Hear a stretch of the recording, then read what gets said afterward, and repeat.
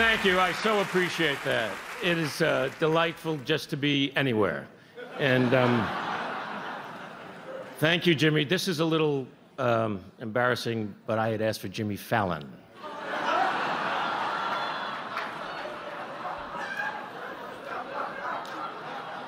Now what do I do? I want to thank you for this wonderful award, to all the critics. This may be the first time we actually agree on something.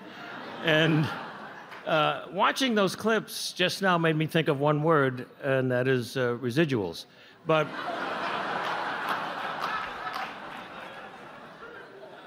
I had so many great moments, and I want to thank all the people I had those moments with in every capacity. Writers, producers, directors, agents, managers. I've been so blessed to work with amazing people my entire career, which is now in its 50th year. But wait, what's exciting about it is so much more to come. That's what's exciting at this point in my life. Tomorrow is my birthday, and I'm going to be 7 years old, and as Jimmy mentioned, I'm about to open in a Broadway musical April 27th on Broadway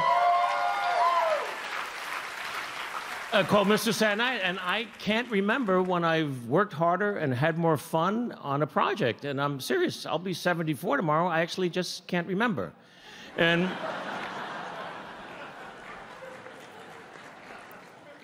funny people, entertainers. We start by making our parents laugh first. Our parents, our family, our friends. And I grew up in a time that was extraordinary. My older brothers and I, in the early 1950s, when television was this new frontier, it was the comics that settled it. The greatest comics of the day: Sid Caesar, Carl Reiner, Phil Silvers, Ernie Kovacs, Jonathan Winters. And watching them get laughs made me want to get laughs. So before I knew it, I'm standing on a coffee table imitating my relatives, who were these joyful souls, many of them from Rostov-on-the-Don in Russia. My grandmothers were from Odessa and Kiev. They escaped the pogroms to come to America, where they could live free from tyranny. And their laughter, the first laughs I ever got in my life, is the fuel that my engine is still burning today. So I thank you for this, but I dedicate this award to those amazing people in our living room back in Long Beach, Long Island, whose laughter and joy started this 5-year-old boy on his way to this moment. And as we all have thought about and spoken about tonight, I pray that somehow, some way, there can be laughter and joy in that part of the world once again. This is a Lifetime Achievement Award, which is a little scary when they say they want to give it to you.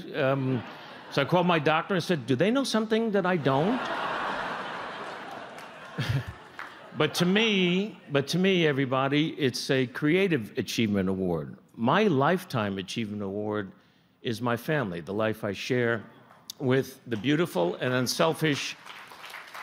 Let me just finish. I appreciate it. But they give me 2 minutes to thank you for a lifetime. And my Janice and I will be married 52 years in June. And we've produced this amazing life together.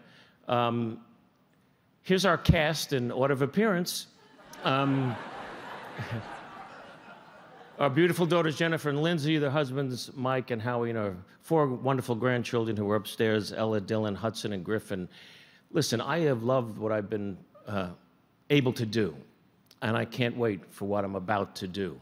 And I leave you with this quote from the most amazing person I've ever met in my life, and maybe one of the most amazing people you've ever had the joy to witness, Muhammad Ali, who said, "If my mind can conceive it and my heart can believe it, then I can achieve it." So let's keep believing, let's keep achieving, because the world needs us. Thank you so much.